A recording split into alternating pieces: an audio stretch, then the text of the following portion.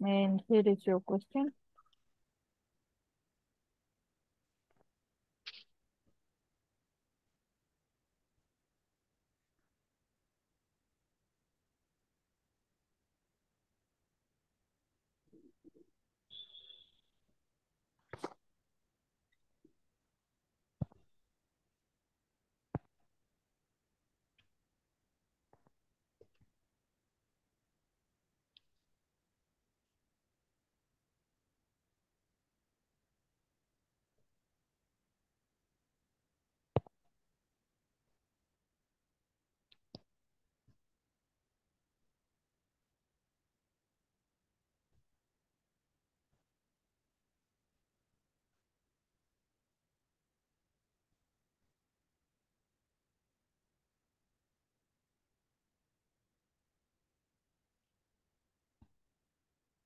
Right. So if you have read and understood, considering a critical care scenario, kindly tell me, how would you manage this patient?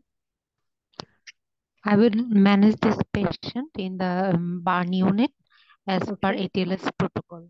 Yes. How can you explain how would you go ahead with your management I plan? management plan with ABCD, airway, breathing, circulation. At Okay. first, I will look for his airway, any patterns present or not, as there is a soot in the nostril, so it may be a airway burn.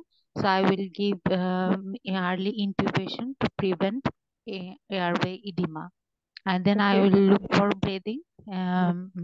If there any breathing difficulty, I will go give him How much breathing mask or oxygen would oxygen. you give?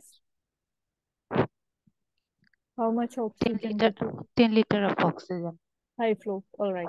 Okay. High flow oxygen will give. You said you'll be managing this patient in burn unit. Can you name the criteria for patient to be managed in burn unit, please? Um, and in case of adults, more than 15%. In case of child, more than 10%. Any case of airway burn, um, In case of adult, or yes, involvement of airway and face or airway genitalia. and face or And genitalia. yes, anything else? In case of child, more than 10% of total body surface area. I will manage that. Considering the burn that this person has acquired, can you calculate how much surface area has been I will burned? calculate this according to rule of Wallace, rule of 9, as it Okay, face 9%, trunk 18%, left yes, arm and both thigh, total 9%, 46% of burn. right. This, it says that patient had a second degree burn. Can you define the term second degree burn? A second degree burn is the full thickness burn, that is white, leathery, and desensitized area. All right. How would you take care of the nutritional status of this patient? As it is more than 15% of burn, I will give total parenteral nutrition.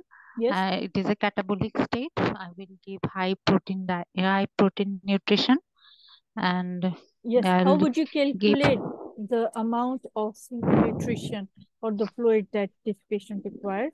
I will calculate the nutrient 2 ml per kg body weight into percentage of burn area. All right. Anything else? What else would you consider? I will give the crystalloid fluid Yes. cause Can you Ringer's name lactate. what I want to know, please? Can you name the factors that you'll consider before you'll calculate the fluid therapy, adequate amount of fluid therapy for this patient? So according to the clinical measurement or assessment, we will consider the The peripheral wait. warmth and I will look for cardiac indices, that is peripheral warmth, yes, capillary refill time, and urine yes, output, and the core and central temperature, venous hematocrit. core temperature, hematocrit, and central venous pressure and its response to fluid challenge. what are the complications that you have to consider or keep in your mind while giving the fluid therapy in a burn patient? Patient may develop hypovolemic shock Okay. or And may develop sepsis, yes, acute respiratory distress syndrome, renal yes, failure, yes, electrolyte imbalance, coagulopathy, yes. hemolysis. What are the If there is common electrolyte disturbances that occur in patient with burn? hyperkalemia, hypocalcemia, Yes, hypo and hypernatremia. yes. Okay. What is disseminated intravascular coagulation? Yeah, it is the consumptive coagulopathy. Yes. Um, Can you explain the uh, mechanism how it takes place in a burn patient? so I will come back to this later. All right. Okay. When you have to consider the degree of burn in a patient, how do you consider it? How do you define it? Or how do you determine it? First degree burn and second degree burn, Yes, it will depend upon the depth of the skin burn. very good. When it is a Depends. first degree burn, it will superficial, skin will be red or white, blister will be present, and skin will be sensitized. It is So when it on the is a basis of extent and depth. All right, good. yes. Okay, can you please tell me what are the causes of ARDS, adult respiratory distress syndrome, in a burn In burn patient? patient, there may be infection, sepsis, aspiration, any kind of trauma, any pulmonary injury, Yes, uh, mm, and in burn inhalation, any kind of chemical inhalation. yes. How much should Only be the yes pressure? sorry, How pulmonary artery wedge arterial pressure pressure?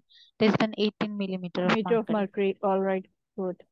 Can you tell me if this patient, God forbid, undergoes in ARDS, how your management would differ? I will at first give the respiratory support in Yes, ITU by positive end expiratory pressure of 5 to 15 centimeter of water to prevent premature alveolar closure. Then I will prone the patient to adequate proper ventilation. I will give the low dose of steroid to improve mortality and morbidity outcome. For sepsis, I will give broad spectrum antibiotic. Fluid will be same, and I will give the nutritional support, high protein diet. Thromboembolism can be prevented by low molecular weight heparin. Gastric ulcer can be prevented by prophylactic medication. If there is fluid overload, I will give furosemide 40 to 120 milligram per 24 hour. If there is a circulatory failure, I can give low dose dopamine or dopamine. okay. What are the investigations that you would ask for this patient during ARDS? Here this I will ask at first I will ask for a plain X-ray chest, Okay. What do you expect to find in the X-ray? Can you help bilateral me? diffuse Yes. pulp. Can This you is a help me plain to read? X-ray Yes. chest Yes. view showing bilateral diffuse pulmonary infiltration. Yes. The cost of draining angle is obliterated, Yes. and there is cardiomegaly. Most probably, the patient Yes. is in the supine position. Yes. Other bony, there is no bony deformity, Yes. and trachea central in position. Yes. Um, Very good. Very good. Okay. okay. Yes. Bell has gone. And yes, if one last question, you can tell me the pathophysiology of ARDS in acute It phase and acute phase reparative and phase. Yes. reparative phase. Yes. In Yes. acute phase, there is widespread destruction of capillary endothelium, Yes. extravasation of protein-rich fluid, and interstitial edema, which leads to migration of neutrophil and which causes extreme release of cytokine.